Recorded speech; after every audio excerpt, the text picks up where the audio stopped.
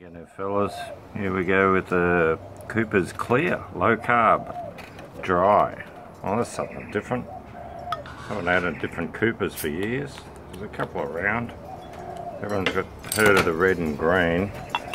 And then they've got a couple of others. They're quite strong, some of them. They're quite good. Cheers fellas. Much of a head.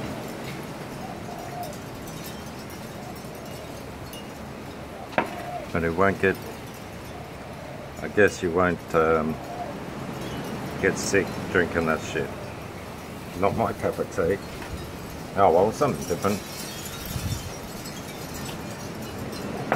Healthy. If I had diabetes, I probably have now. 4.5%. So you only, it's not a big kick. It's not a big flavour thing, but it's something light for a hot day, I guess. And good for you. Alright, enjoy that one fellas.